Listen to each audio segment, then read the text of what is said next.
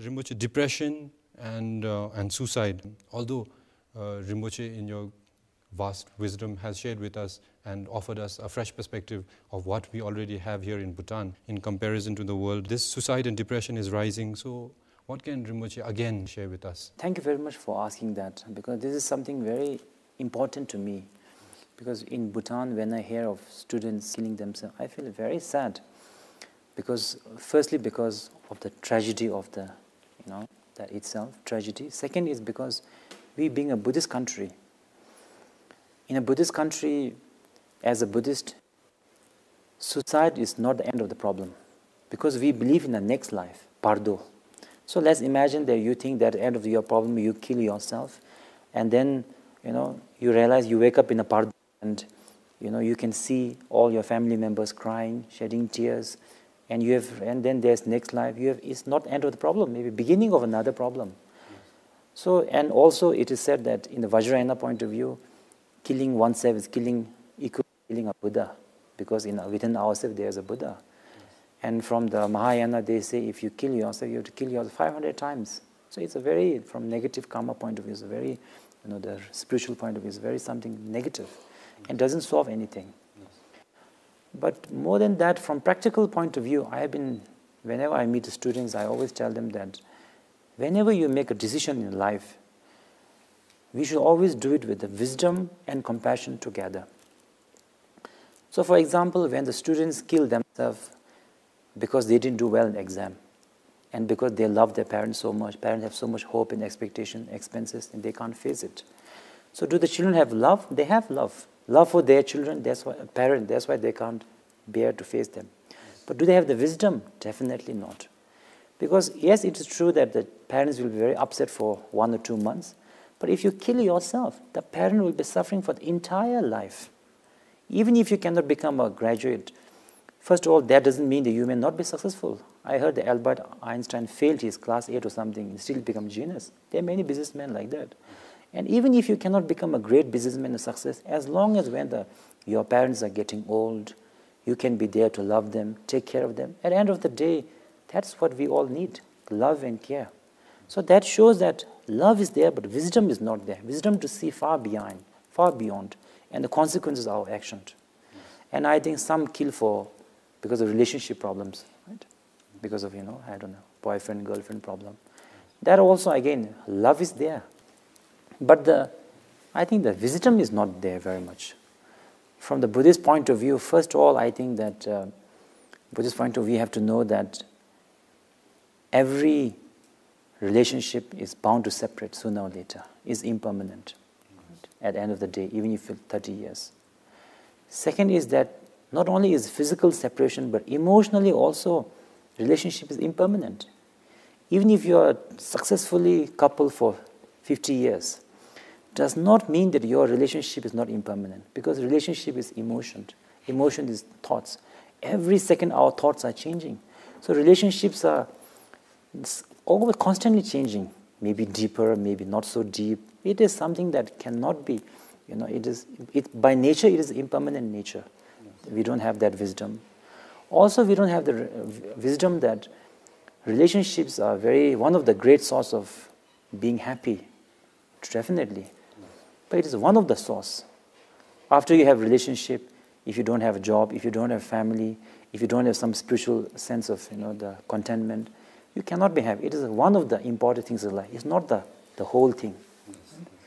But the most importantly, I feel, is that, again, it sounds like I'm criticizing the media, but what I really mean is that the thinking of how the love is portrayed in a modern way. For example, I myself also for a long time, I really was taught that there must be something called that true love. The modern says like, and the image of true love that we are taught when we read books and all of that, I mostly have learned from the books. It said that true love will be somebody who is perfect for you, no flaw at all. So who will everything you are taught, everything will match. So when you really think about it, that sounds like a sangye. Is the sangye. So unless you are fortunate enough to meet a Buddha or something, I don't think there is anybody in this world that's that perfect. So I think from my point of view, I think that whether it's true love or a good relationship, it's not between two perfect couple, but two imperfect people who accept each other's fault, forgives other, they leave the room for understanding and forgiveness. So again, all of these wisdoms are needed. Otherwise, probably we'll be searching for true love throughout the life, never meeting one. Or we can make one. We were speaking about the youth, and when you are young, you tend to look at things in a very fatalistic manner. As you get older and you've been in one or two failed relationships, then you tend to understand that, oh, love is not really constricted to one person, because you tend to feel that attraction to somebody else as well. On a serious note, again, we spoke about suicide and depression, and Rinpoche very wisely touched upon the fact that if you were alone on this planet, then it might be a different matter, but you have family, and you have brothers, you have sisters. So my next question to Rinpoche is, while it's sad that somebody kills himself or herself over relationships, maybe studies, the people who are left behind, the family members, the father, the mother, the brother, the sister, husband, wife, children, any words of consolation from Rinpoche to them? Again, I would like to speak one from a Buddhist point of view, second from practical point of view. From Buddhist point of view, we believe in a lejumde. We believe that as long as there is some connection between us, we can help the person even after they have died. So that is why I feel that, I don't know whether people really realize it or not, because it's so much part of our tradition. But the ceremonies that we do when people die, it gives a great sense of closure to us. I've met many people who say that they feel like something like they couldn't have maybe not good enough relationship, and they couldn't do anything later for they loved. So that's why they always feel sense of, I don't know, like couldn't do something for people they love and regret. And it haunts them for many years. I've met many of them.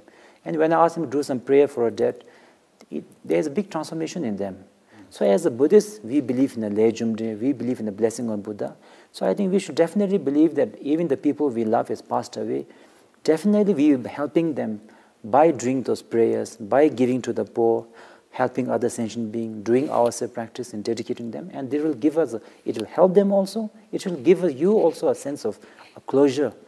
You can still do something for the people you have loved. I myself, I lost my mother when I was 11 years old. But even now, every time I go to a pilgrimage, I remember her. I dedicate my prayers to her. It gives me a sense of joy.